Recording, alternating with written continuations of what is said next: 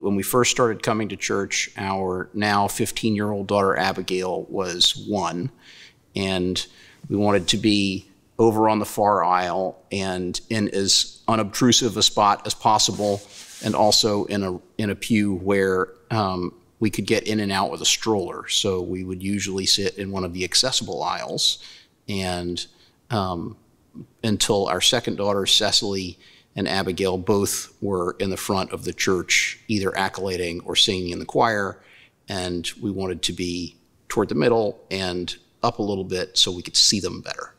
And that is the how I got to where I am currently sitting.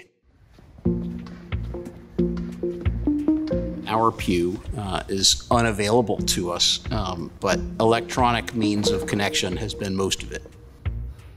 I married into coming to church. I did not attend church regularly as either a child or an adult until I met my wife.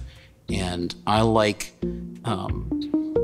the juxtaposition of connectedness with the parish, with the church community, with the spirituality of the place, and the aloneness of being in a church, and the very personal nature of what I think of as worship.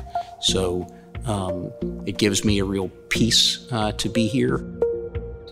So coming and sitting in my spot makes me, feel like at some point there will be a return to normal, and gives me a little bit of sense of hopefulness in, what, could be a little bit less hopeful period of time otherwise.